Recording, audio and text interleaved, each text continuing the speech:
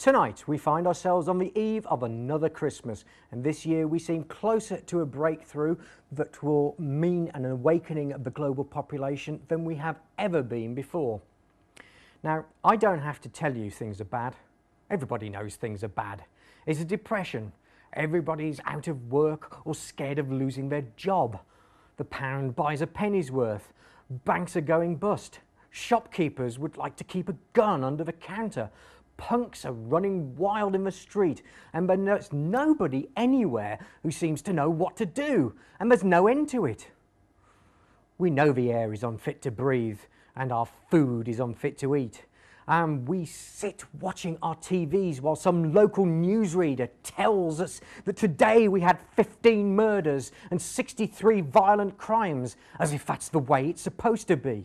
We know things are bad, worse than bad. They're crazy. It's like everything everywhere is going crazy, so we don't go out anymore. We sit in the house, and slowly the world we are living in is getting smaller, and all we say is, please, at least leave us alone in our living rooms. Let me have my toaster and my TV and my steel-belted radials, and I won't say anything. Just leave us alone. Well, I'm not going to leave you alone. I want you to get mad. I don't want you to protest. I don't want you to riot. I don't want you to write to your MP, because I wouldn't know what to tell you to write. I don't know what to do about the depression and the inflation and the terrorists and the crime in the street. All I know is that first you've got to get mad. You've got to say, I'm a human being, goddammit. My life has value. So I want you to get up now.